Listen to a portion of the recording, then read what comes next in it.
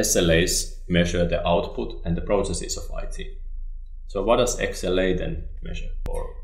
XLAs measure the outcome of the service. So there is a big difference, even the word is almost the same, but the outcome means that you are measuring what really is the value of the services, and it is the value to the end users. Kind of whatever we do in IT, if it doesn't have a value to the end users in helping them to be more happy or be more productive, there isn't any value in the service. I think that's pretty black and white from my perspective. Okay, might make them efficient again. They are more efficient than the original productive. They are able to work with the customers better and so on. But in the end, it all comes to making their life easier.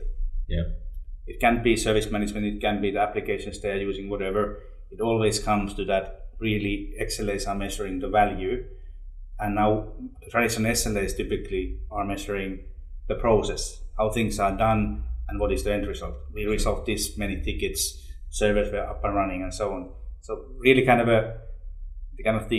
maybe the challenge for us in IT is that these traditional SLAs are kind of facts. They are things that happen. We can measure them and we can show them, okay, this was what happened.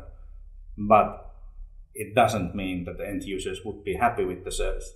And that kind of is that then we start to measure the feelings of people.